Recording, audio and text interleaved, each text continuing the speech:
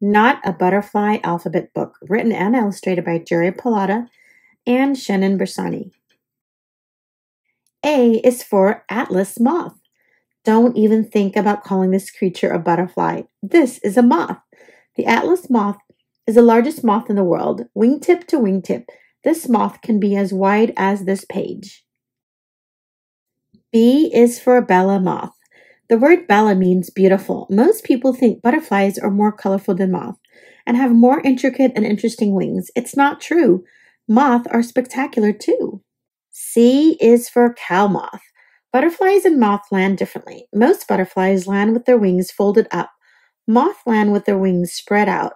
Cow moth, we want to say one thing. Moo. D is for diamond moth. This moth looks like it belongs in a jet book. It is the same shape as a Delta Dart fighter jet. Moths are insects, and insects have 6 legs. A jet is an aircraft and does not have legs. It has landing gear instead. E is for emperor moth. My, what lovely fake eyes you have. Since birds, tiny mammals, and small reptiles enjoy eating moths, these pretend eyes are perfect for scaring predators away. If a predator catches the moth, it usually eats the body and leaves the wings. F is for fly moth. Nature is truly amazing. This moth has upper wings that mimic red-eye flies eating bird poo.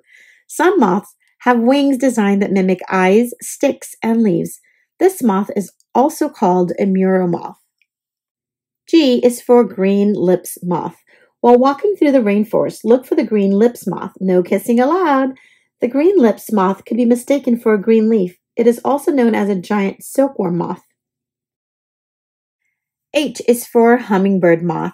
It looks like a hummingbird. It flies like a hummingbird. It sounds like a hummingbird. It eats like a hummingbird.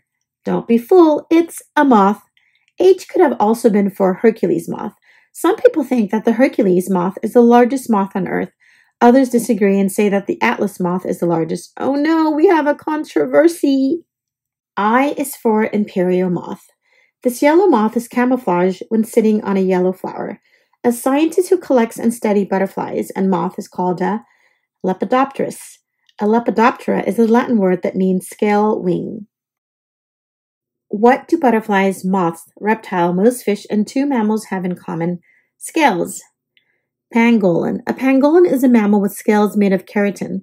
Keratin is what our nails and hairs are made of. Lizard. This orange gecko is a lizard that has scales. Moth. This is a close-up of a moth wing. Butterflies and moth have delicate wings with tiny scales. If you touch them, the scales wipe off and look like dust on your fingers. Snake. Snakes are reptiles that have scales in their skin. Fish. This clownfish is scaly too. Armadillo. An armadillo is a mammal with scales called shoots. Butterflies. The scales in butterflies and moth wings overlap like shingles. J is for Jersey tiger moth. A Jersey tiger moth has hind wings that are entirely different color than its forewings. This is a moth anatomy lesson. Moths have 2 antennae, 2 eyes, a head, a proboscis, a thorax, an abdomen, a pair of forewings, a pair of hind wings, and 6 legs. K is for Kentish glory moth. Sorry, penguins, moths live on every continent except Antarctica. The Kentish glory moth is found only in Scotland. L is for leopard moth. Leopards aren't the only animals with spots. Another good name for this moth could have been Dalmatian moth. M is for moon moth. The long hind wings of a moon moth are similar to those of the Luna moth on the title page of this book. When long-tailed moths fly, their tails create vibrations that distract their biggest predators, bats. N is for nutmeg moth.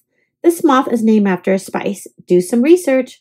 Are there other moths named after spices or herbs? Is there a parsley moth, sage moth, rosemary moth, thyme moth? O is for oakworm moth.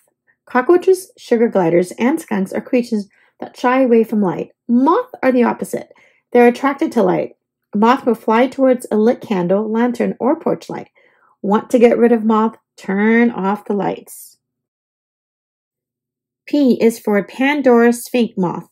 Butterflies usually fly during the day. Moths usually fly at night. The Pandora sphinx moth is most often seen flying at dusk. Q is for Quaker moth. Moths do not have teeth or fangs. They can't bite you and they don't chew their food. Moths drink with their proboscis, which looks and works like a straw. R is for rosy maple moth. The rosy maple moth looks like a tropical insect, but it is actually found in the east coast forest of North America.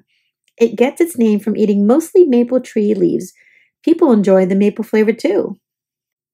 S is for sheep moth. Butterflies have straight antennae with a bump or a club at the tip. Moths have pointed antennae. Some moths, like these sheep moth, have feathered antennae. T is for tapestry moth.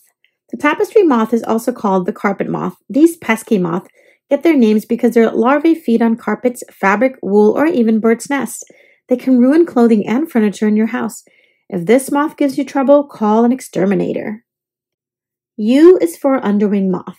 There is no such thing as a baby moth. When a moth comes out of its cocoon, it is already an adult. It is a baby during the caterpillar stage. Let's learn about the moth life cycle on the next page. Life cycle. Egg. Moths lay lots of eggs. Many of the eggs are eaten by predators.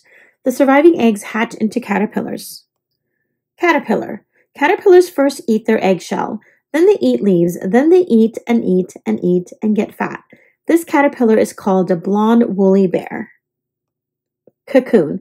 The moth caterpillar then builds a cocoon. The caterpillar is now called a pupa.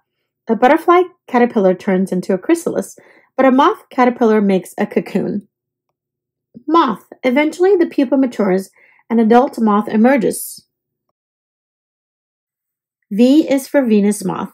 This moth is fuzzy. It's a myth that moths are hairy and fuzzy, and butterflies are not. Both moth and butterflies can be fuzzy-wuzzy. W is for wasp moth. Moths do not have claws or nails. A moth cannot scratch you, dig a hole, or get a manicure. How do moths defend themselves against predators? They fly erratically and are difficult to catch. This wasp moth best defense is that it resembles a nasty stinging wasp. No one wants to mess with a wasp. X is for Zestia moth. Moth versus butterflies. There are ugly moth and ugly butterflies, and there are beautiful moth and beautiful butterflies. Scientists tells us there are 150,000 different species of moth. There are 20,000 species of butterflies. There are not many moth that begins with the letter X. Y is for yucca moth. What a picky eater. Picky, picky, picky. The yucca moth likes to visit only one type of plant, the yucca. Moths prefer white plants and flowers because they're easier to see at night. Z is for zigzag moth. Looking through this book, do you see a moth that might be a good design for a shirt, a coat, pants, or a scarf? Zigzag is a funky pattern to try out in your art class. Another word for zigzag is chevron. Remember, this is not a butterfly alphabet book. There are a zillion children's books about butterflies. This is a moth book.